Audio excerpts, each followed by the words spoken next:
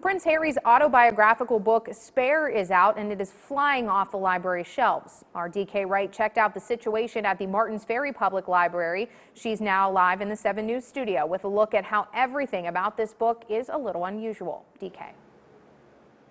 Catherine, Spare was put into circulation Friday in Martins Ferry. It's already been snapped up by readers who had their names on a waiting list, some of them months ago. Biographies are not the sort of books that usually get a lot of attention. Spare is breaking the mold.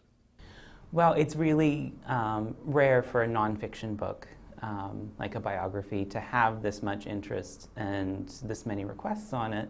30 names are already on the waiting list in the Belmont County District Library. Mostly that kind of popularity is only for well-known fiction. Anything by James Patterson or Danielle Steele, those authors that you recognize their names and know who they are, Stephen King. Even cataloging Spare was different. The author is simply Prince Harry. Books are listed by author's last name.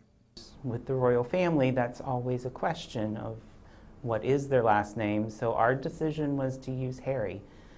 So it is filed in the H's of our biography section. And it's not drawing the usual library patrons who put their names on waiting lists. A whole new clientele is interested.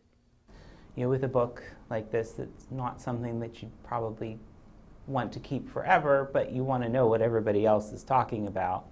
The library is a great place to borrow that and then bring it back, so it's not taking up space in your house.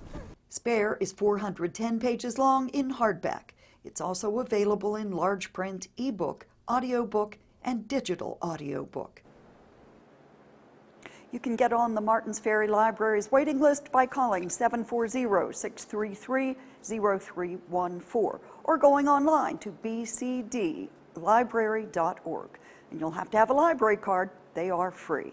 DK Wright live in the 7 studio working for you. DK.